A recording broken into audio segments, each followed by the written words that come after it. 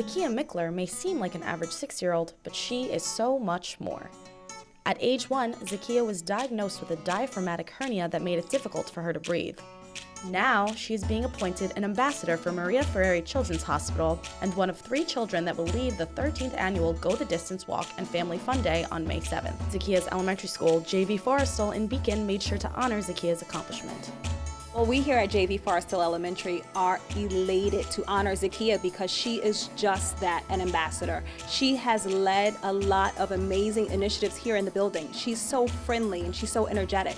So what that does is it brings us together as a community. It allows students to be honored, especially students like Zechia, who have gone through so many trials and tribulations to get to where she is today.